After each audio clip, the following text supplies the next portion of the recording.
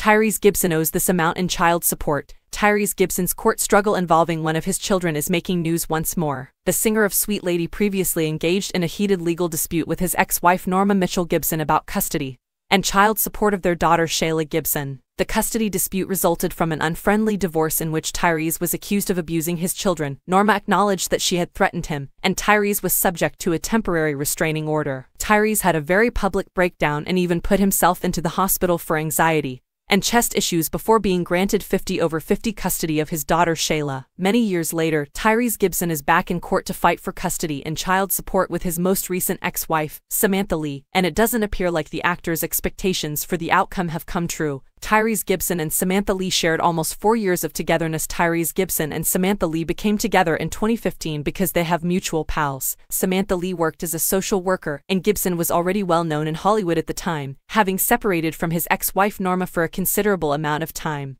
In December 2020, Tyrese Gibson and Samantha Lee announced their divorce in a joint statement that said, "After much thought, consideration, and prayer, we unfortunately have made the difficult decision to officially separate and divorce." The couple hit it off and eventually got married. Tyrese thanked Samantha for their time together, and they talked about how they plan to be friends and co-parent their kid. Unfortunately, details regarding the two's breakup began to surface gradually. Tyrese was accused of changing the locks on their Georgia home in order to exclude Samantha and their daughter Soraya.